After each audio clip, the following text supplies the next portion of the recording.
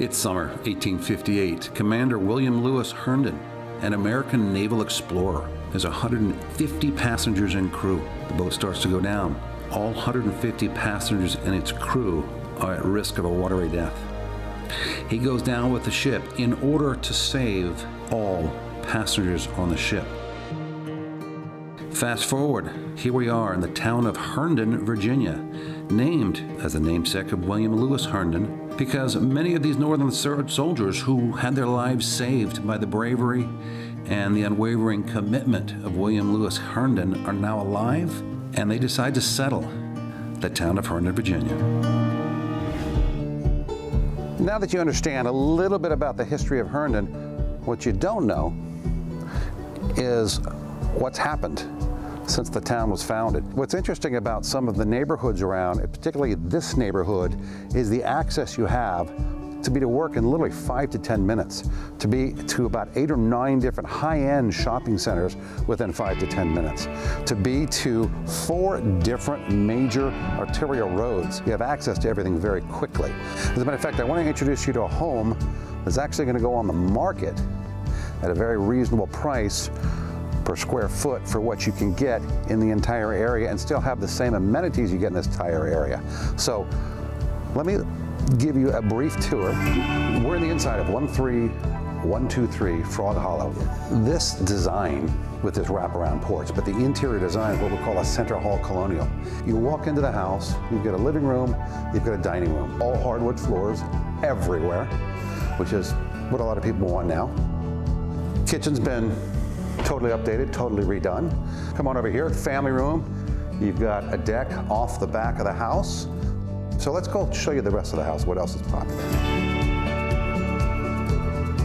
If you don't know this, this is pretty commonly understood in real estate agents and most of the real estate industry, that there's really only 3 rooms that matter in a house. Master bedroom, kitchen, family room. That being the case, you would think builders would put more emphasis on some of these rooms, and you'd be shocked at how small some of these rooms are in a lot of houses. Not here.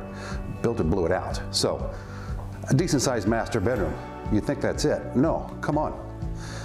What do people want in a master bedroom? Well, sometimes you want a sewing room, or sometimes you want an extra room that you could have as a nursery, or you could even have as an office, or you could have as an extra TV room while your spouse sleeps. You can come over here and read or watch TV or something like that. So you've actually got a suite, is what a lot of these houses are getting into, especially in this neighborhood, master suites.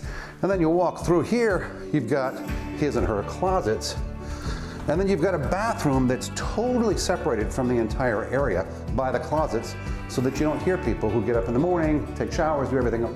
You don't have to wake your spouse up, and you can go off to work, and if your spouse needs to sleep in, they can. Here, jacuzzi tub, of course you've got a separate shower, double vanities, you know, all the updates as well. All right, so I have 4 kids. This room is gonna be the argument. It's gonna be the argument for your kids. This room is huge. This is the 4th bedroom. It's as big, or if not bigger, than the main part of the master bedroom. Now we're in the lower level of the house. It's partially finished. Basement. Doesn't feel like a basement though, because it has what's known as a walkout. Doors, full windows. You're actually at grade. Another section, these guys happen to be using it as an office. I've seen people put wet bars in here. I've seen people actually put a wall across here to make another den or a bedroom. Game room area over here. A massive amount of storage area. So you're gonna have a hard time filling this house up with all your stuff. You know, this is kind of appropriate. TV show here is The American Dream. What, 175 years ago, Captain William Lewis Herndon saves 150 lives, and many of them settle right here in Herndon. They get to live their American dream. I'm Thierry Roche. Thanks for joining us on The American Dream.